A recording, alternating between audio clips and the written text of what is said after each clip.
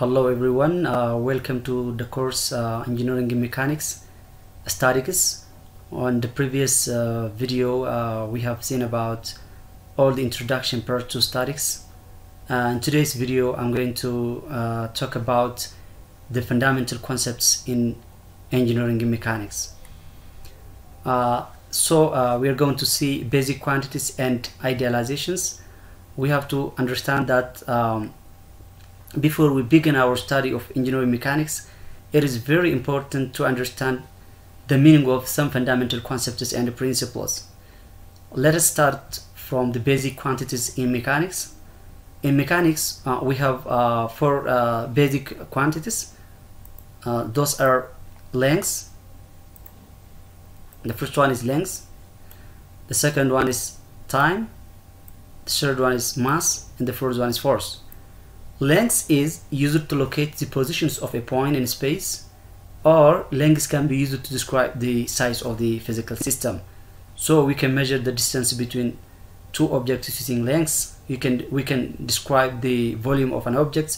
So this is a very important quantity in mechanics. Time is a measure of the succession of events. So we have to make clear that in statics we are not going to deal with time. So all problems or all issues in statics are time independent. However, the quantity time plays an important role in the study of dynamics. So this quantity is important when we are studying dynamics, but in statics this issue is not important. We are talking about objects that are at rest or objects that move with constant velocity. So mass is a measure of quantity of matter that is used to compare the action of one body with that of another. The first one is force. In general, force is considered as a push or a pull exerted by one body on another. So the quantity force is a very important quantity, especially here in statics. We are going to study the behavior or the response of structures under force. Another basic concept is idealization. In reality, it is very complicated to explain a real engineering problem using mathematics or mathematically. So to simplify this application of the theory, it is important to use models or idealizations. In this video I'm going to talk about some idealization. The first one is particle. A particle has mass but no shapes and dimensions.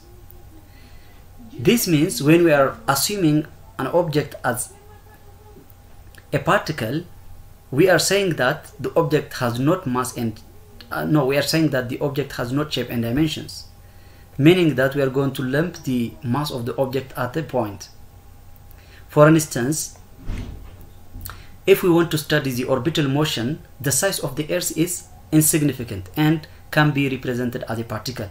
Imagine how the size of the Earth is big, but comparing to its orbital motion, the size of the Earth is very small. In this case, we are going to represent the size of the Earth as a particle.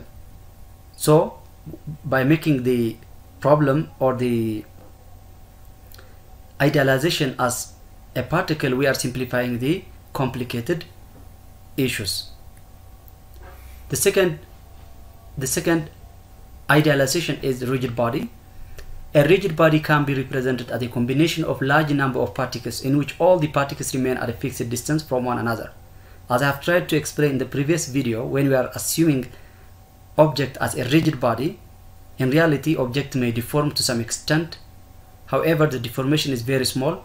So in our case we are assuming the object to be rigid. When we are saying the object is rigid, for example, as you can see here, this point A and point B, if you have a distance between them, when we apply force in this object, there will be some just movement from one point to another point. However, there is no any deformation inside the object. So point A and point B, the distance between point A and point B is the same in this object and in this object. So whenever we apply force in the object, there will be no deformation at all. So this is an idealization. Making this assumption or idealization, we are simplifying the problem. The third idealization is concentrated force.